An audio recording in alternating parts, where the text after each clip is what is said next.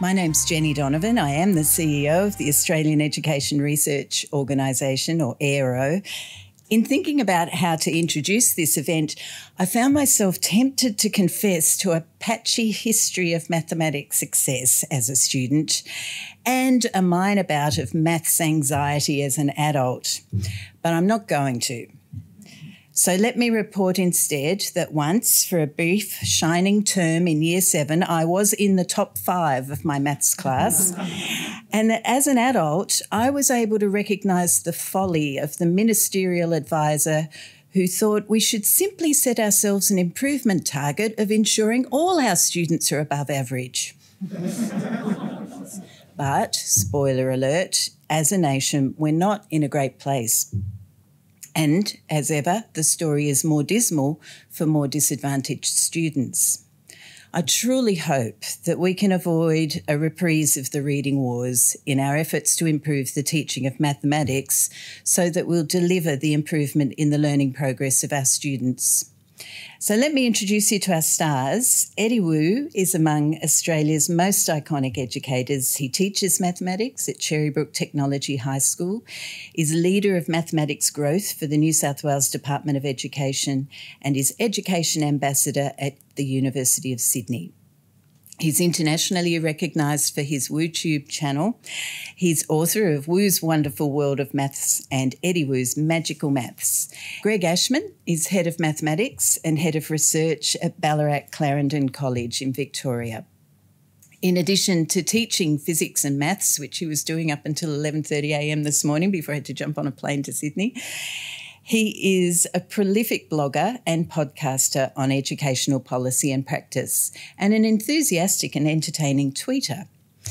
He is a PhD candidate at the University of New South Wales, where he gets to work with National Living Treasure Professor John Sweller, who's with us this evening as well.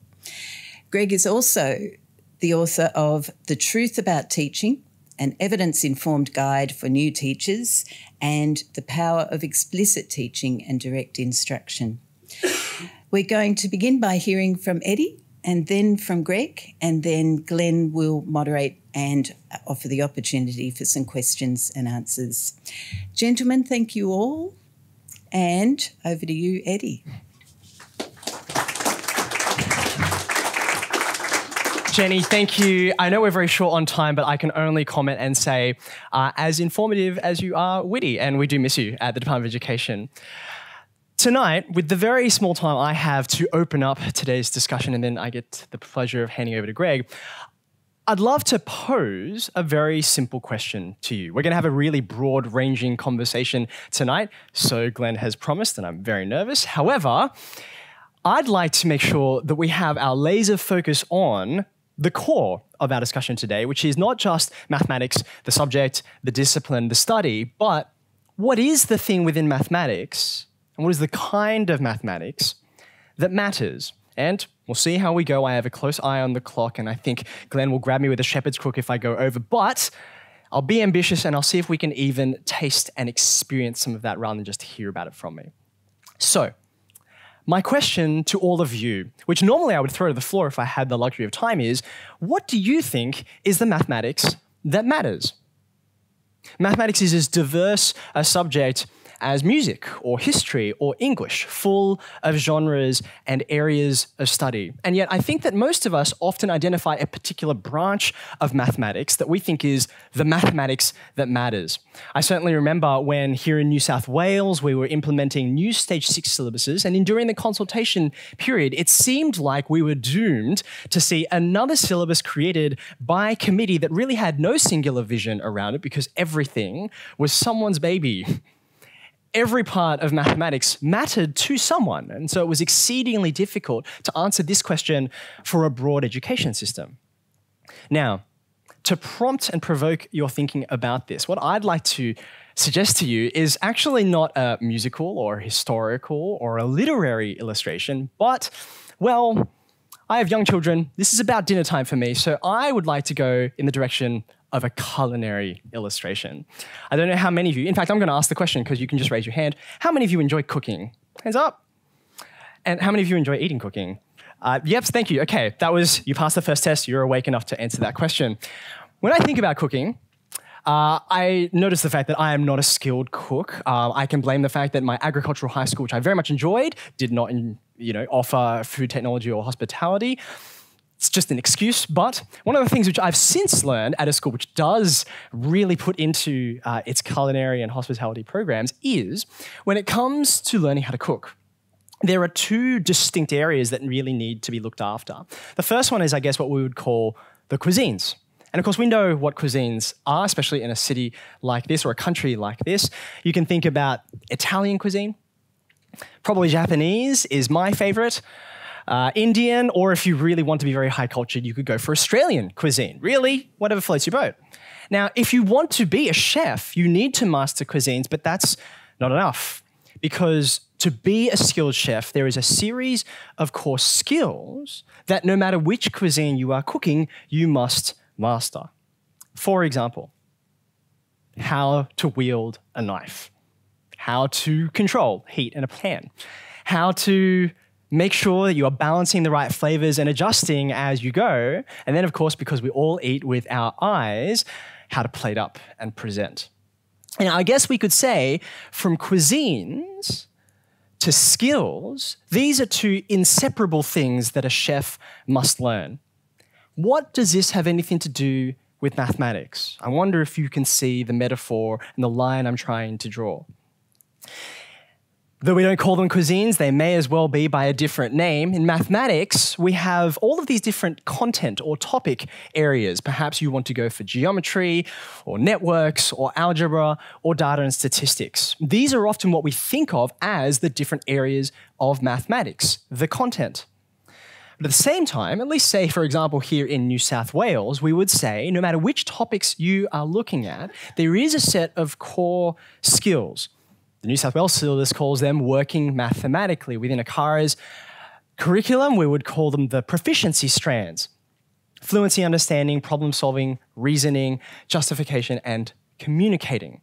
Now, for me, these are at the core, but importantly, these are not two things to separate. Often in our dialogue around education, and particularly mathematics, there's a push to separate these things. Do we have a curriculum that focuses on knowledge, or is it one that focuses on skills? Regardless of which century they seem to belong to, they often get labeled 21st, despite being, I think, arguably useful long time before we hit this century. For me, I think about the words of E.D. Hirsch, who said, "Content is skill, and skill is content." These are two things that are united, and I personally resist the false dichotomy that's made between them, even though they're distinct. Now, as I said, I was going to be bold and ambitious, and I wanted to do more than just sort of introduce this idea to you. I wonder if you could think about with me why this really matters.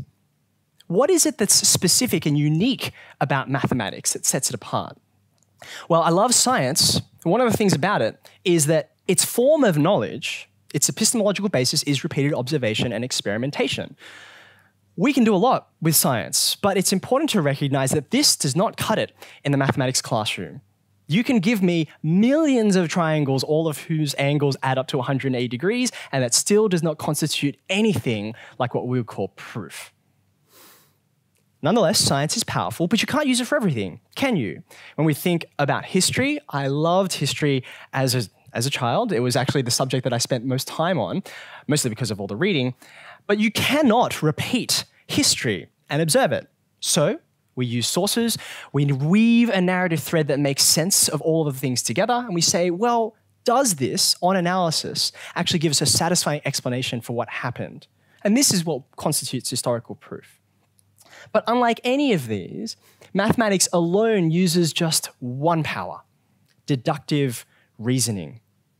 There is something wonderfully democratic about mathematics that it doesn't require any pedigree or equipment. It takes a mind, a human mind, and that's it.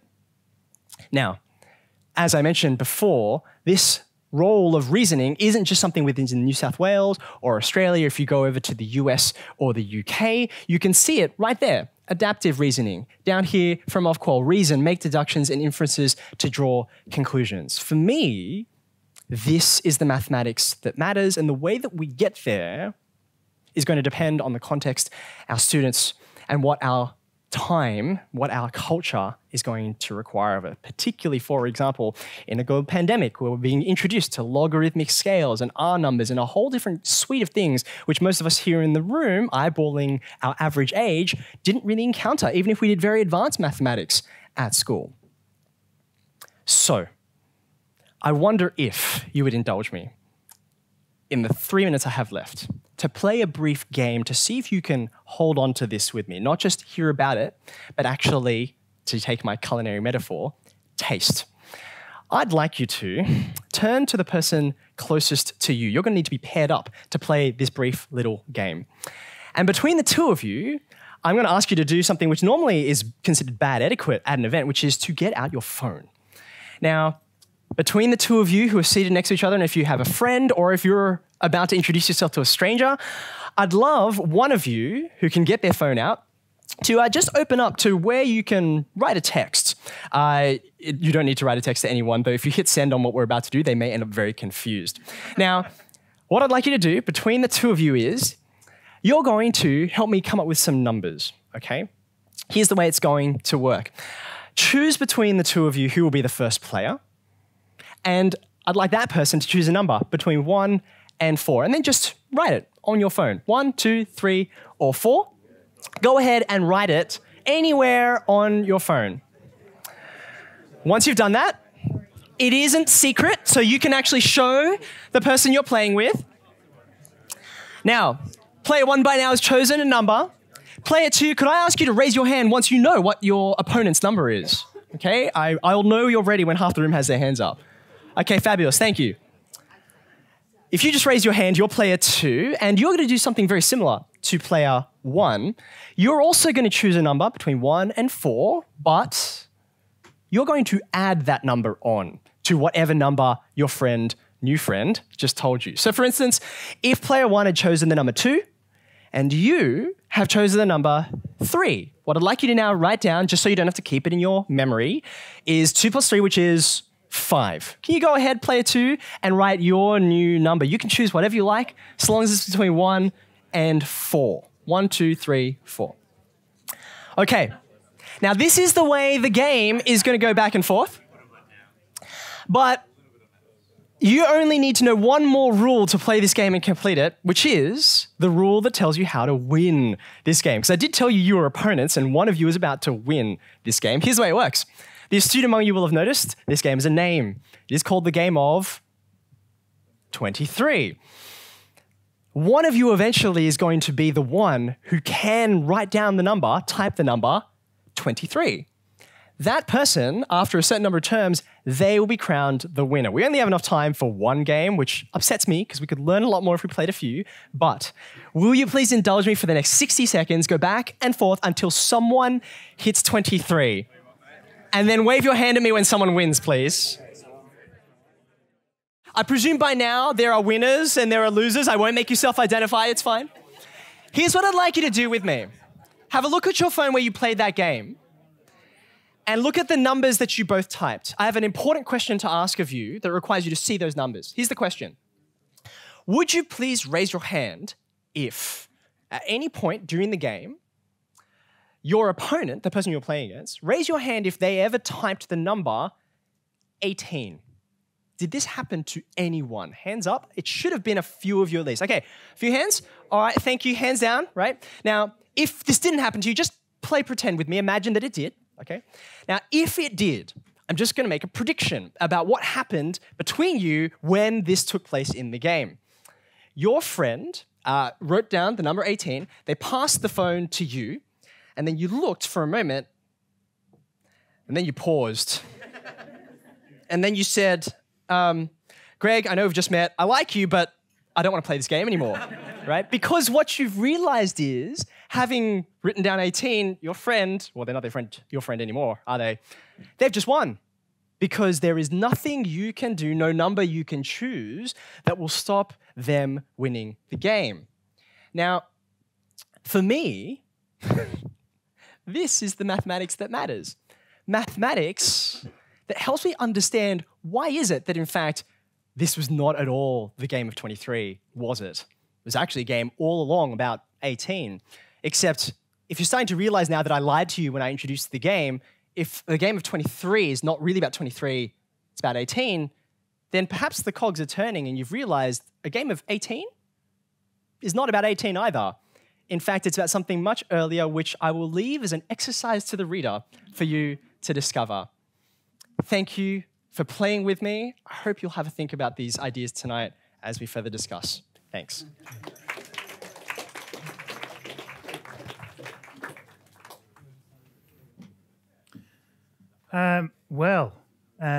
Thanks for that, Eddie. Oh, that's just me. That's who I am. That's my Substack. I want to show you this graph. So what I've done here is nothing very special.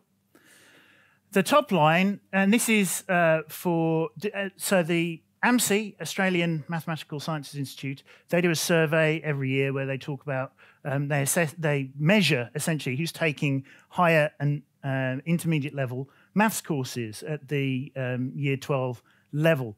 In my state of Victoria, the intermediate level is known as Maths Methods, and the higher level is known as Specialist Maths, and in New South Wales there are similar courses. And so they look at the proportion throughout Australia, and you can see that the proportion taking intermediate, that top line there, that's declining, it's been declining. There's a bit of a dip, which is actually related to Queensland going to a test-based system from a coursework system, interestingly. The bottom line is the higher maths course. So that's, in my state, that's specialist maths. So this is the really technical stuff with differential equations and things like that. Both courses have calculus in. The specialist maths has a slightly more advanced level of calculus. And then in the middle, I've plotted Australia's PISA results over the same period, and that's the scale at the right-hand side. Now, not all correlations are causation. I'm going to make a case that, for something that's not actually popular, even though it's obvious. Even though it's obvious, it's not a popular idea. So, this is what everybody thinks, right? That if you want to get students to do maths, you need to motivate them. Yes, you need to get them going. So particularly girls, because we're always concerned about girls and maths achievement. So what you need to do, you need to herd these 14-year-old, 15-year-old girls into a room. You need to put a very inspirational maths teacher in front of them who's going to motivate them. And then they're going to go away and then they're going to learn lots of maths because they're so motivated. And that's going to lead to their achievement in maths. This is what everybody thinks. However, this is probably not the case. The motivation you're going to get from that speaker or from that really cool activity or from whatever it is that you think is motivational is going to last a short period of time. If you want students to be motivated about maths, you want them to be motivated over an extended period of time. And the way that you do that is you give them a sense of achievement. Because when you're getting better at something, you feel good about yourself and you feel good about the something. Not a difficult idea to get your head around. And in fact, a couple of years ago, well, I say a couple of years ago, I'm showing my age, probably about 2016, I think it was, there was a study done in Canada, and they tracked elementary school students in maths, and they measured their motivation for maths at time 1, and their achievement at time 1, and then later on, they measured their motivation for maths at time 2 and their achievement at time 2. They found that motivation did not predict later achievement. They found that achievement did predict later motivation. Now, that's at one extreme. If you look at the consensus on this field, this sort of motivational field, and it's really complex because these motivational constructs, we call them, they're all slightly different and they all measure slightly different things: self-efficacy, self-concept, personal interest. It's quite a swamp when you get into it all and try and figure it all out. But the overall consensus is that there's probably a two-way relationship. So motivation does, unlike in the Canadian study, it probably does affect later achievement, but achievement affects later motivation. So why, in that context, would we, when we see our declining performance on a robust external measure — I'm not a huge fan of PISA, but it's fairly robust, it's an external measure, we don't get to control it, We don't get to, fix the system so that we're always getting better scores on it. It's out there. It's not under our control. So it's fairly robust. If that's declining, so kids at the age of 15, that's what PISA measures, don't know as much more maths as they used to, then is it really surprising that fewer of them are choosing to do maths at higher and intermediate level when they're in year 11 and 12? But this is not the conversation people are having, ladies and gentlemen. They're not. They're not talking about that. They're not connecting achievement with students taking these courses. They're thinking it's about a whole load of other things because they're stuck on the idea that motivation has to precede achievement. And it leads to some funny effects.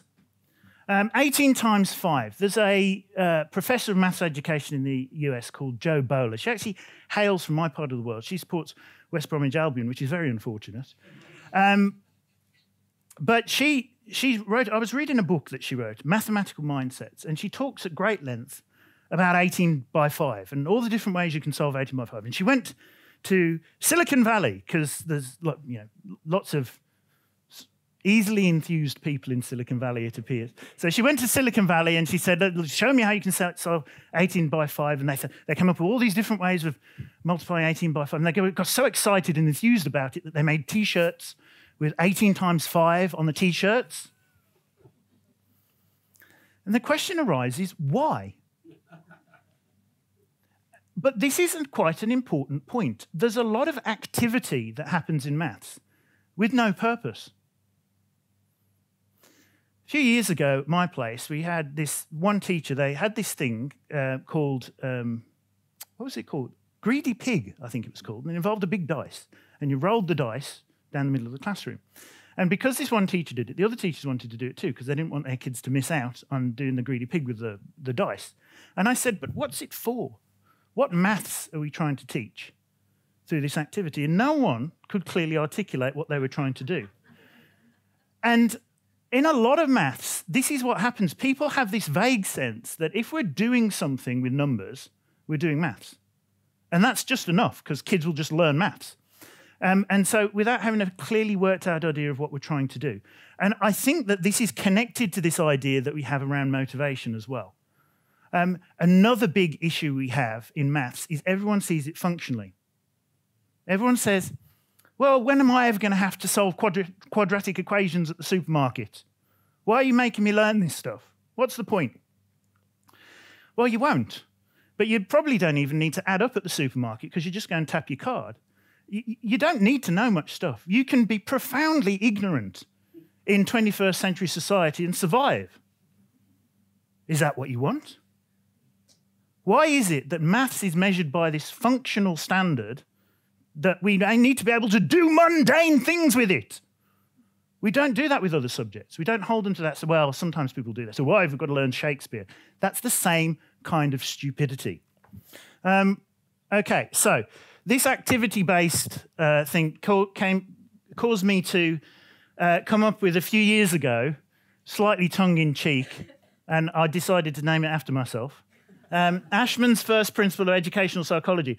Students tend to learn the things you teach them and don't tend to learn the things that you don't teach them.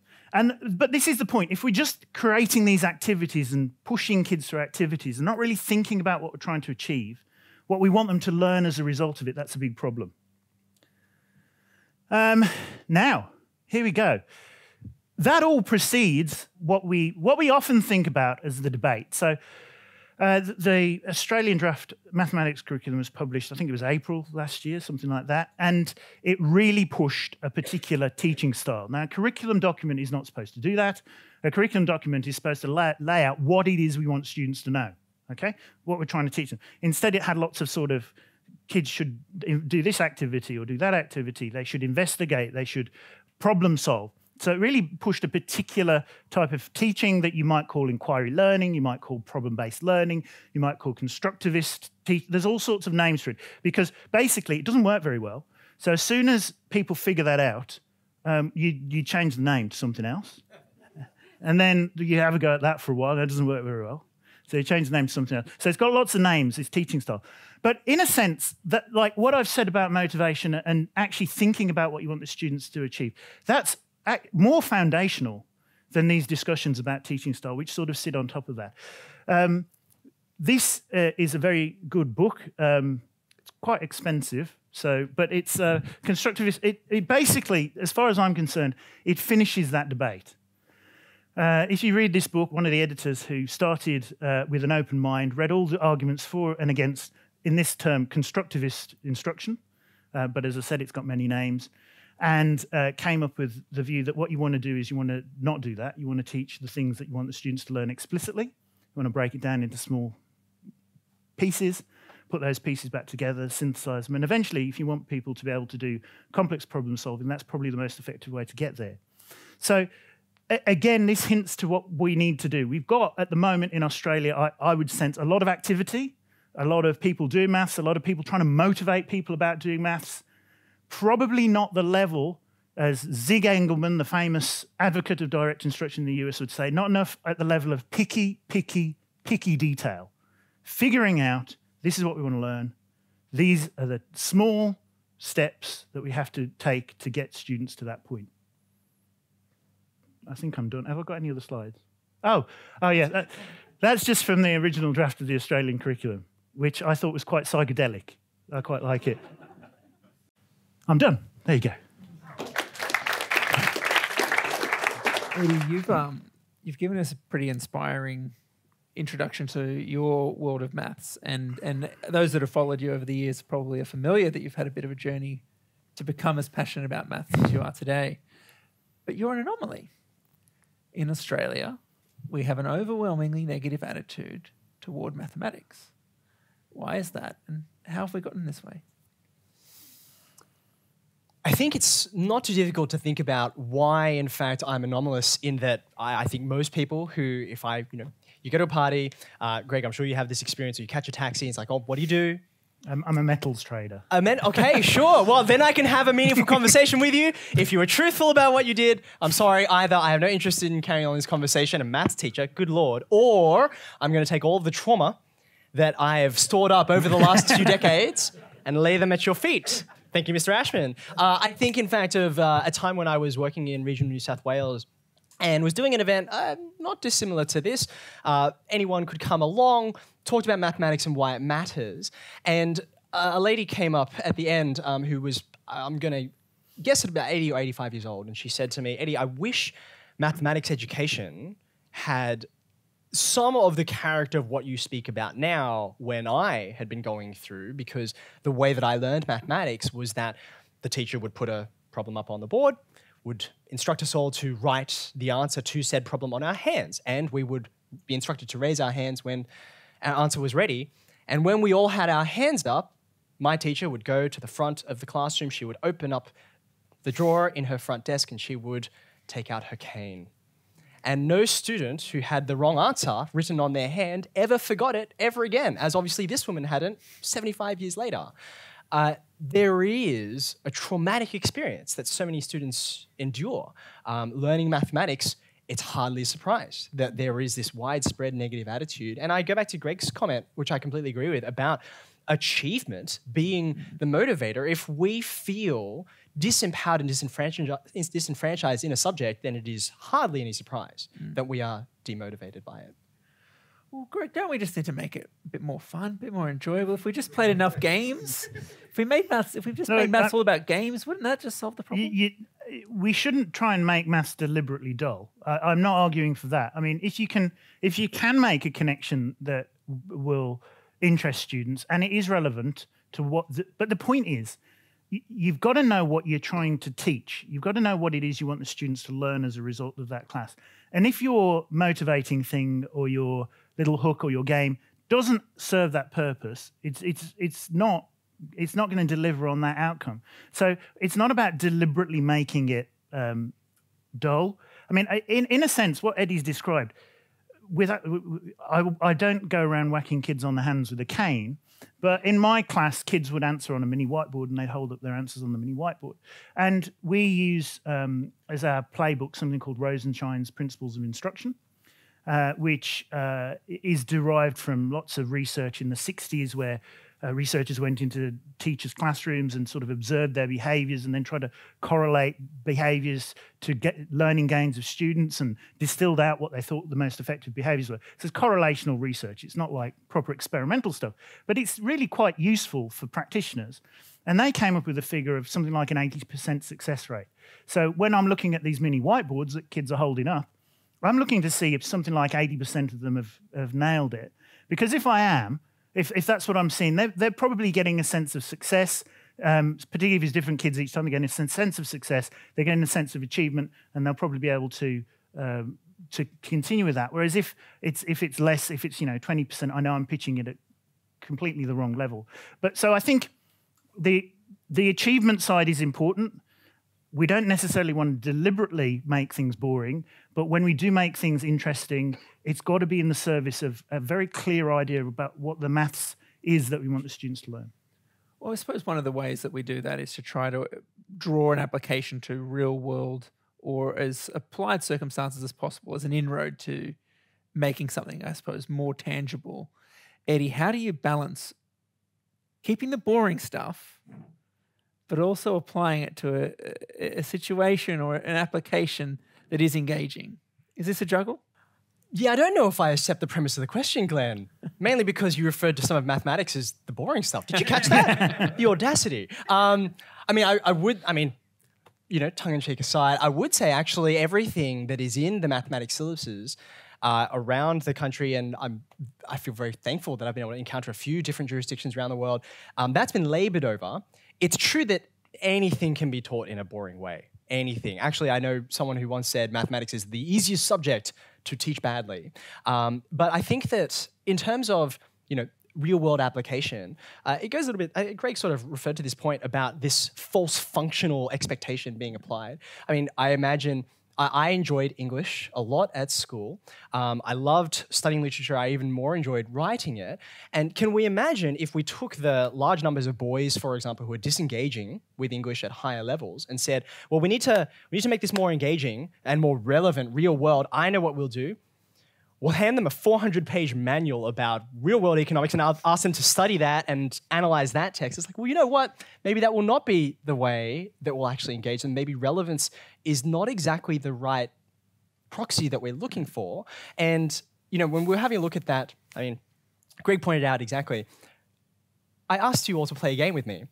And I had in my mind, had I more than 15 minutes, exactly where I would have taken that lesson next. It's my favorite introduction, actually, apart from a deck of playing cards, to stage 4 algebra. It's just a wonderful, because, it's a game between 1 and 4 and 23, but what if it's not 1 and 4? What if it's not 23? It's very wonderful for actually experiencing what we call generalization. But in the absence of knowing where that's going, I think, like Greg mentions, there is this allure toward engagement in any form that's attractive, regardless of whether it actually helps anyone learn anything or not. So for me, that's how I hold that tension. I don't buy that something has to be real world to be deeply engaging or actually help with concrete and explicit learning. Greg, we're talking in this space around, effectively what we're talking around is concepts and procedures, and we're talking around knowledge and skills.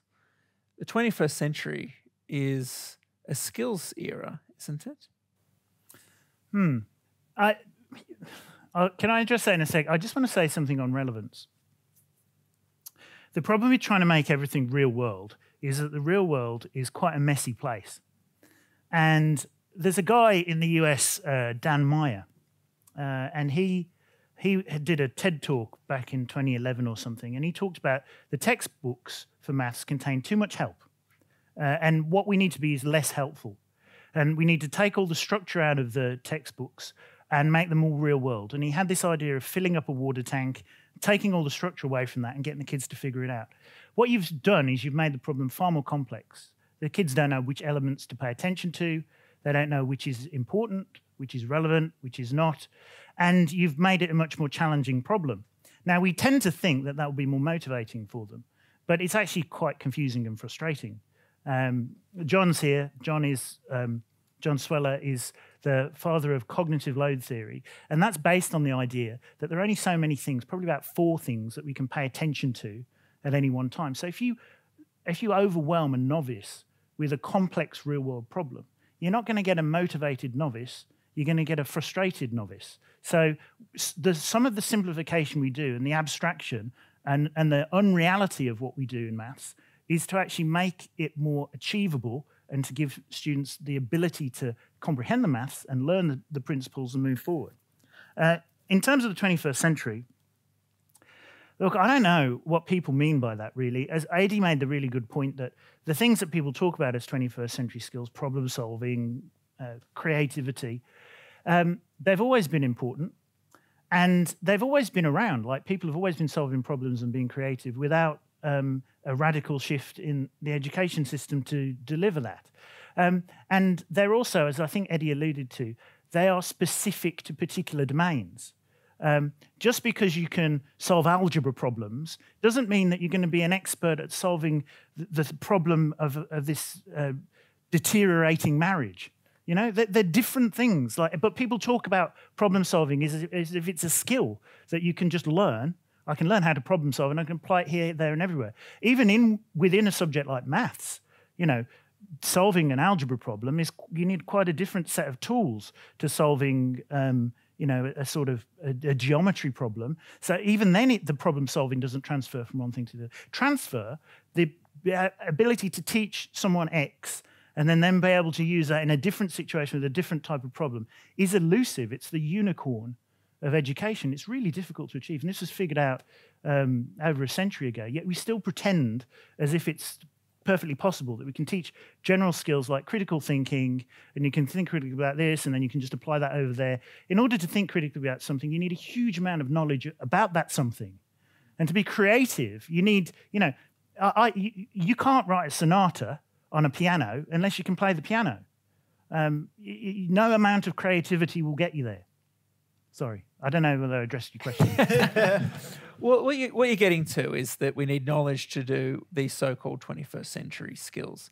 But Eddie, these are typically framed as being a kind of more ambitious goal in education, to cultivate critical thinkers, effective problem solvers, that sort of thing. Is there any merit to us focusing directly on problem solving if we want to get better problem solvers? Is there any merit? Is there any merit? Is a low bar to get over, which I will happily answer yes, there is. I mean, no short answers allowed. Sure, fine. Okay, I mean, where I would say there is genuine value and there is an attempt to restore balance or to maintain attention is that, you know, I've certainly sat in and taught in classrooms where there is an overemphasis on procedural knowledge to the exclusion of anything else which is attendant to that or flowing from that. Now, the procedures have to be there as a bedrock. I think I know that example of 18 times 5, and if I do not have an efficient algorithm for working out what that is, then it does not matter very much if I have 9 ways to solve it. However, I value 9 ways to solve it if those yield insight, or in fact, I was reading Paul Lockhart's book Measurement. Some of the people in the room might be familiar with Paul Lockhart's A Mathematician's Lament, which is all about he decries the problems in what mathematics education has looked like for decades, and then presents an alternative view of what that looks like in his book Measurement. And one of the things which stands out is there's this beauty in mathematics, and I'm just going to go out on a limb and say several of the people in this room are here because they believe in that beauty, that can be seen better from 9 different angles. It's why if one has a diamond, they do not remain content looking at it from one angle, but we twist and we turn and we look at it in different lights, and that helps us appreciate the thing better. However, doing all of that does not necessarily make me a better or more skilled jeweler or able to identify what is a genuine diamond and what is not. So there has to be, for me, this focus on, say, for example, critical and creative thinking. It needs to maintain unity with all this domain knowledge that has to come along for the ride. I love that we can have a look at differential equations with our students because they relate to things that really matter in our world. But I need to build for that. If there's one thing that I've learned from the videos of mine that have become popular, which I never predicted, just the algorithm does what it does, and children and adults look at these and it's a mystery to me, Except it's not that much of a mystery because it's the things that are clear, that make sense of the different pieces of, what was the quote that you just ended with? That fine picky detail. Picky detail. That picky detail. Yeah. That is what the teaching of mine that's resonating with people actually focuses on. So I think that it is silly to try and divorce these things, and we end up in all kinds of problems when we do. So what are the difficulties in it? What are the picky details that really matter when it comes to teaching in maths? What makes good teaching attentive to the picky details? That's what we've been working on at my place for several years. It's hard. Everyone wants to talk in big, broad brush terms, but I just want to talk just a little to that broad brush. In the late 60s, President Lyndon Johnson was looking to, they had this, I think it was called Head Start, which was like a big investment in early years education. And they wanted to move it through into, well, it must have been later years, let's say. And Congress wouldn't let him have all the money that he wanted. So in the end, they cut all the money back and they created an experiment instead. So they used the money to have this big experiment. It's the biggest experiment ever been done in education. It's messy, not perfectly designed experiment, but it was a big experiment.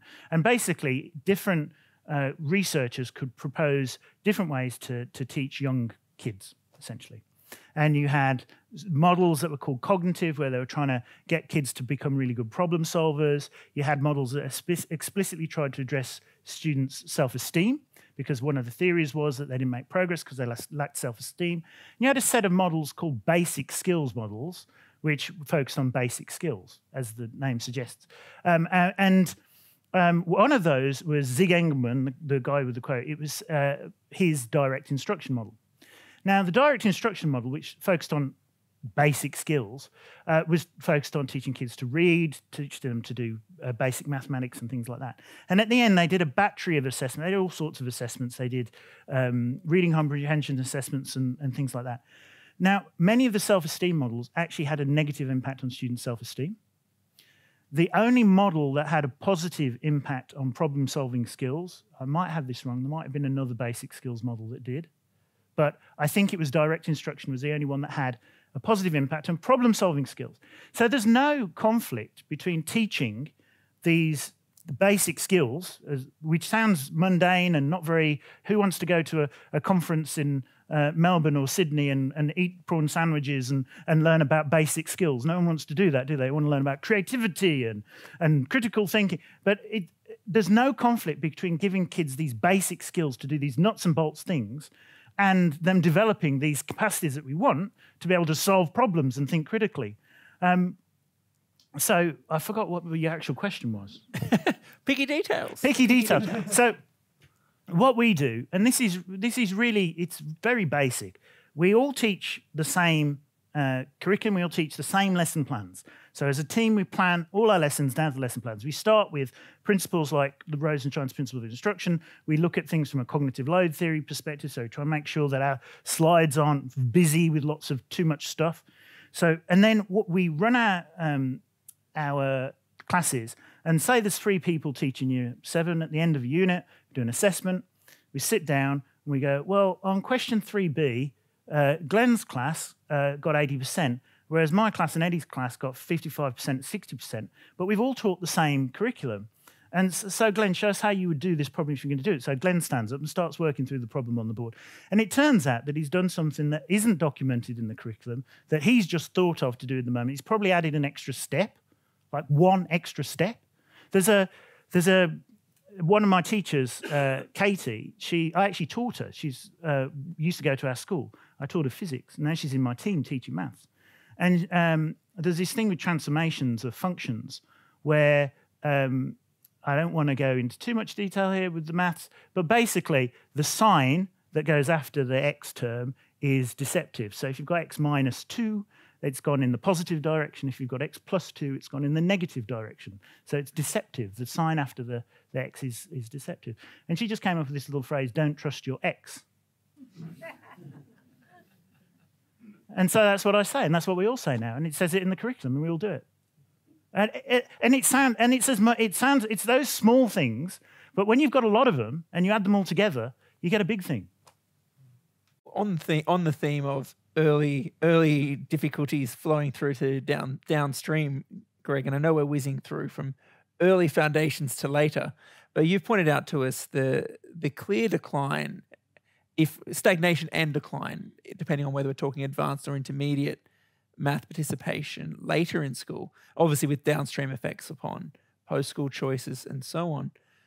What's driving that? Is it just that, what comes first, I suppose? Is it underachievement in PISA that drives lack of participation in advanced maths later on? Or is there something else happening that's doing both of those things before it all? And should we just make advanced maths mandatory for everyone and problem solve? No. Look, obviously, PISA, kids don't know how they've gone in PISA. PISA is just an indicator of something else that's going on. We're obviously not teaching maths well enough. Now, some people hypothesize that that's because, in fact, AMSI is big on the idea that it's people teaching outside of their area, so people that are not qualified maths teachers teaching maths. That could be part of it.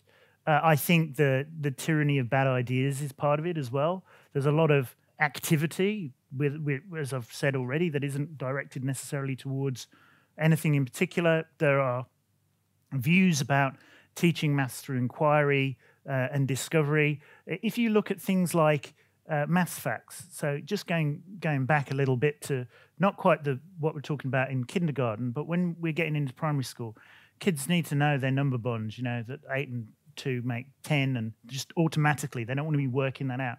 And similarly with multiplication facts, they need to know 7 8's 56. They don't need to. You don't want to be working that out because, again, we've got a very limited ability to. We can only think about 4 things at once. So if one of those things is working out how to multiply 7 by 8, then how are you going to do the complex problem solving that you're trying to do? That's a part of. You can't. So. When the draft curriculum came out, last year, they actually pushed that back and they softened the language, so it could be interpreted that kids didn't actually have to master those as facts, but that they could sort of work them out. So there's a lot of bad ideas, and that's all feeding in to this decline. But the only thing that we know is there's a decline, and everyone's got their ideas about what that is. I'm probably focused on teaching methods. That's one of the things that exercises me. But these other things about people teaching out of field and stuff like that, that's probably going to be part of it as well. Well, Eddie, you're doing some work with the department on this issue. How do we fill more maths classrooms with teachers who are confident, ready, and able to teach maths? Yeah, I mean, Greg is right. One of the big challenges is that not every kid gets to have Greg in front of them, and that is a huge.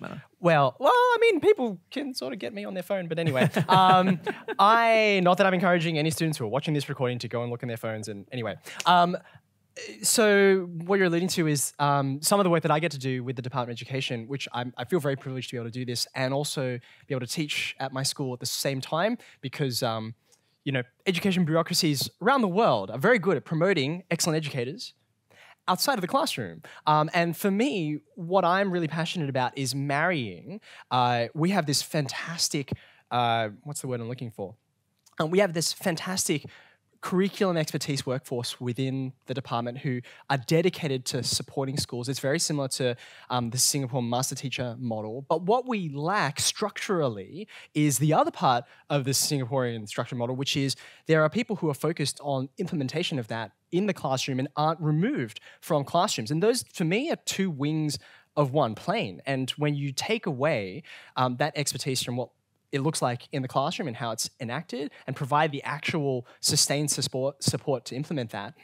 Or if you just try and provide a whole bunch of localized people who really are great at relationship, but they don't have access to that deep knowledge and expertise, well, your plane is in trouble. So my team is called the Mathematics Growth Team, and it is all about instructional leadership based in schools. And for me, I feel excited about and know the impact of talking about evidence and evaluation when teachers are given the time and support to develop their own pedagogy. there isn't a limit to what they can achieve. In fact, time poverty, every teacher in the room knows that is the key limiting factor. Teachers are not lacking for desire or motivation to teach better lessons. They are just not given. It's a very bricks without straw type situation. So for me, being able to provide those kinds of instructional leaders to support people in schools is what I'm passionate about and what my work is focused on. Greg, isn't part of this problem as well that we can say one solution might be give more training to math teachers? No, don't do that. And CIS research would suggest that many people coming through university degrees in mathematics are not getting given quite all the tools that they're going to need to be effective. Certainly very little of what you've heard tonight would feature in an initial teacher education program, unfortunately. Don't we need more mathematics education experts to explain this? No, we don't. Look, teaching is structured badly. You could argue, people talk about teaching as a profession, and one of the arguments that it's not a profession is that teachers are not in charge of it. Teachers are told what to do by other people. That's how it's set up. People, generally speaking, who are non-teachers, some who have never taught, some who have taught briefly and gone into academia, and these are the people that train new teachers. And it's not practicing teachers. This gets to Eddie's point, really. Practicing teachers are, the way we've structured things, are basically just too busy to do any of that. And so it's plagued by being told what to do by other people. And the other people have their own agendas. So, university education faculties, you get points with your colleagues not by training teachers who are really effective maths teachers, but by, writing papers on Foucault and Derrida and, you know what I mean? And it's all useless. But this is who we've put in charge of training people. And then he said, but the universities, they don't teach them about explicit teaching. They don't teach primary teachers about phonics. They're not interested. So if you give more time in universities, that's the opposite of the solution. And like maths education experts are not usually experts in maths education. They're more interested in, various other important stuff. But they'd be more interested in particular social justice issues, or they'd argue away.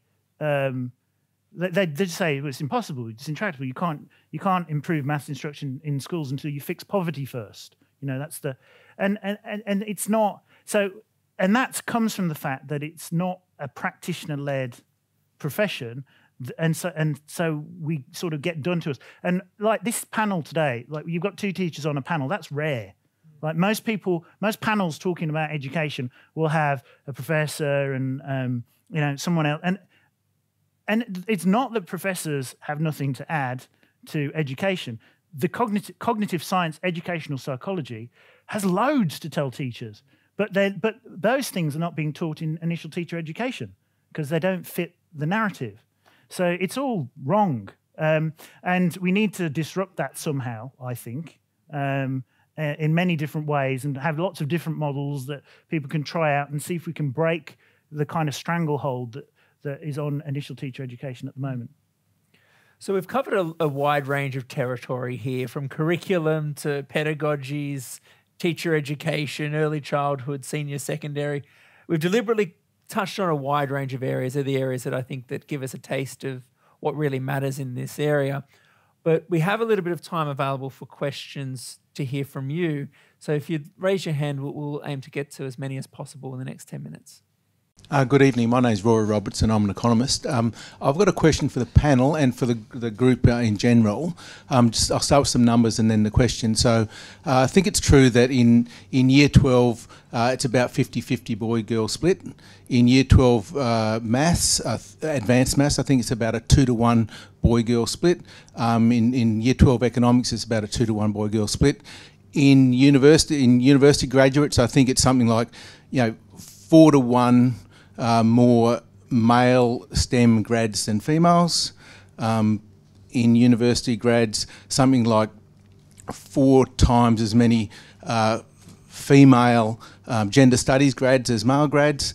In society, we're talking about the gender pay gap, and it implicitly assumes basically that everyone's got the same jobs. The job split's about even Steven. So my question is, does it make sense for society to talk about gender pay gaps without focusing on the need for boys and girls to study maths, chemistry, physics, economics in broadly even numbers, rather than this, dramatically.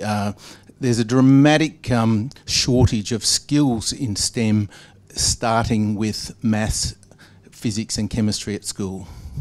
Does that make sense? Yeah, we'll work with that. So we're both both teachers in secondary school, and this is really where you see that pipeline of girls and boys really splitting. So and certainly data that we use sees that you see the boys and girls are fairly even matched in sort of early achievement and interest in maths for quite a long way, basically to around the end of primary school, and then you see a bit of a real drop off, and that seems to be sustained right through to senior secondary. So if I can twist the question a little bit, and I'll pose it to both of you because I think it's an important issue in this space, what can we do to better address participation of girls, and where does the challenge begin? We can start with Greg, actually. Okay. Because Eddie got to speak first. So. and I might get this statistic slightly wrong because I'm going from memory, but I had a journalist phone me the other day, and he said, girls outperform boys in 16 of the 19 most popular VCE studies, Victorian journalists, VCEs, year 12. Girls outperform boys in 16 of the 19 most popular VCE studies. Where they don't outperform boys is in physics and specialist maths. So what's going wrong with physics and specialist math? And you think, well, that's an interesting framing, isn't it, really? I think there is actually going to be a growing problem, which we're not paying attention to, of male educational underachievement. And at the moment, we don't see it so much because of structural issues, because of the kind of employment that men and women choose to go into, because of the burden of child rearing and all those sorts of factors. But I think over time we're going to have a population of very well-educated young women, not so well-educated young men, and I'm not sure that's going to go well for us. But going to the specific point, why is it? And I don't really know. I'm not one of these people that believes there are inherent wiring differences between men and women that make them suitable for particular subjects. I think I'm just not convinced that that's the case. But I do agree that that achievement in maths is very similar amongst both genders up until sort of the end of primary school. So going by my previous hypothesis about achievement and motivation, the two things should go together. What I do find interesting, and again, it's a hypothesis and I don't really know, but there was a study that came out recently, which I can't remember the name of, that basically showed that although boys and girls are fairly similar in their achievement in STEM subjects, girls tend to be better in humanities subjects. And the idea is that boys see that and start to identify more with STEM subjects. They think, I'm not as good at history as I am at maths. And they build their identity around that a bit. And so they sort of positively opt in. And then once you have this subject that's got all these boys in it, that can then become quite off-putting for girls who have more options, because I think, well, I could do maths, I could do history, I could do English literature, and they've got their options that remain open a little bit more. I don't know if that's true, if that's the actual thing that's going on. I don't know how you fix that. In '97, when I did my teacher training, one of the things I researched was girls' representation in STEM, in physics particularly. And at the time, there was overt sexism, and the way that the subjects were talked about were very alienating to girls, and there was a lot of literature on that. So I think it's a mixture of a number of these things, but it's going to be a thorny one to address. Well, I mean, I'd probably add to that, and I'm familiar with some of the work that you've referred to, Greg, that by and large, as you get older through school and toward post-school, we specialise more, right? We focus more toward the subjects we're best at. And one thing that you see happens is that boys tend to be best at subjects like maths and physics and do less well in a whole range of other subjects. And this, whereas girls tend to do best in things like English, well, they may still do just as well in maths as similar boys, but the pattern you're describing is exactly really what pans out and then becomes self-perpetuating as far as I see. And my kind of provocation on that is that perhaps in the long run, our best chance of reducing participation gaps when it comes to STEM is to raise boys' literacy. Because if boys' literacy levels were at the same level as girls, they'd be self-selecting in the opposite direction and you'd see those things maybe even out. But I'm conscious that you've also had a lot of time with students, of course, and you've obviously, we've talked about the achievement motivation movement with girls, and girls may be losing interest. Not in your class though, Eddie.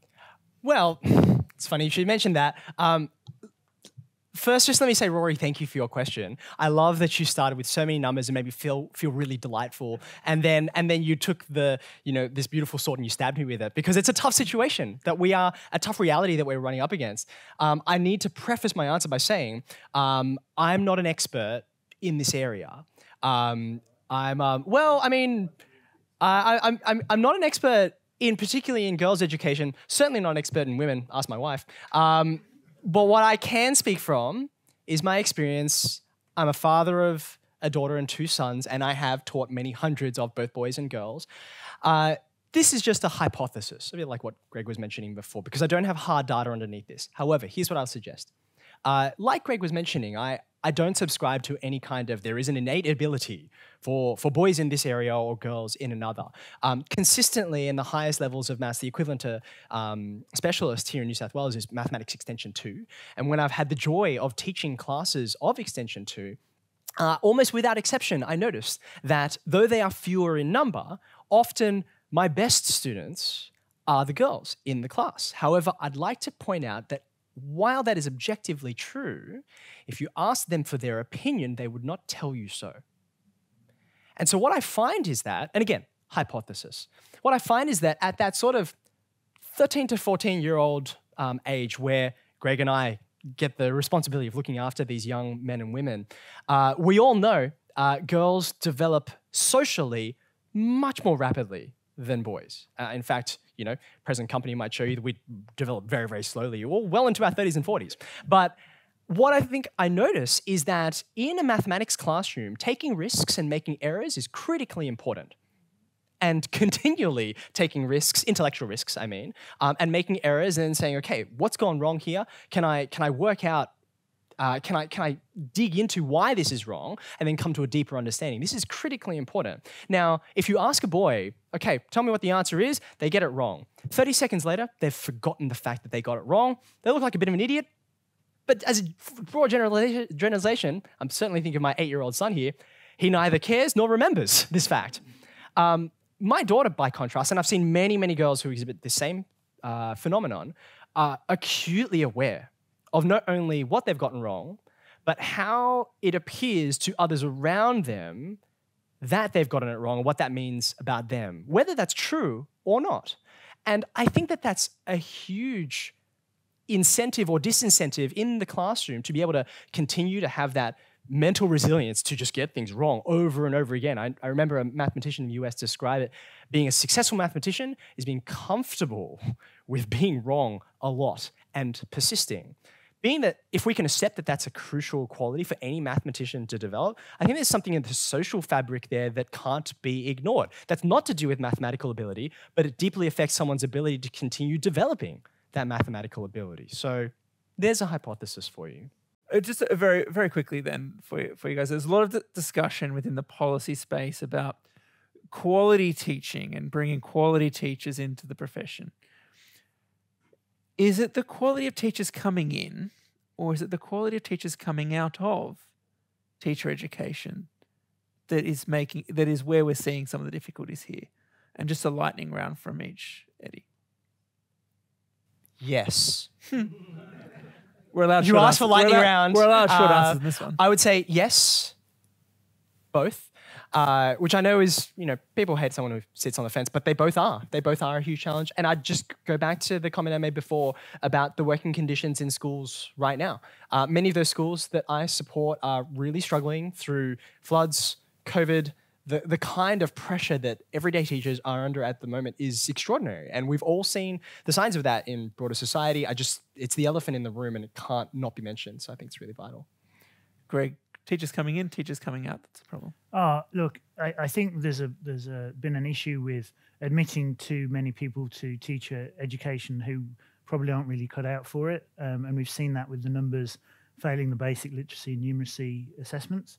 But look, if I had a good graduate of biology, for instance, I would rather just take them into the school and teach them how to teach than send them to university, because I think that would actually does harm. I mean, we even looked into setting up a registered training organisation and trying to train teachers ourselves at our school, but it would just take us, it's so complicated and take us so far away from our core business, we're just not going to do it. But there's not a lot of value that everyone I interview, some people now know our school, so they come to our school knowing what our agenda is and they'll sort of speak it back to us. But then some graduates who apply who don't know our school and haven't heard of our school, they'll tell us, that the explicit teaching is bad. We should do inquiry learning. It's all about differentiation. Differentiate to all the different, which is really complicated. Not much evidence for it. So they just talk bad ideas, really. So I'd rather. We do need some mechanism to disrupt that. So we're going to remain in lightning round, and a very straightforward question to round us out on. 3 things that will turn around mathematics achievement in Australia, in no particular order.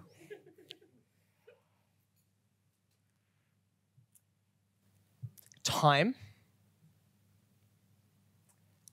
access to research and the expertise that can help translate that research into practice, and support for the increasing complexity that schools deal with on a day-to-day basis, which I know is similar to time and related, but they aren't the same thing.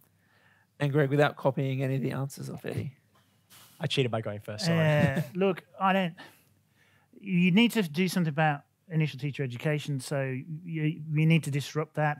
Maybe give schools more autonomy to try things out, because I'm not going to convince everyone in Australia to do it the way I do. I'm certainly not going to convince an education department. But I might convince a few schools, and if they had the autonomy to experiment that way, then they might be more successful and people might gravitate towards that. I think social media has the potential. Like, I've learned a lot through interacting with teachers in the UK, the US directly, because we've had these people that sit above us and tell us what to do and have been the sort of gatekeepers for knowledge for so long. Then just talking directly to other teachers and sharing stuff, education, research, that sort of thing has been very powerful.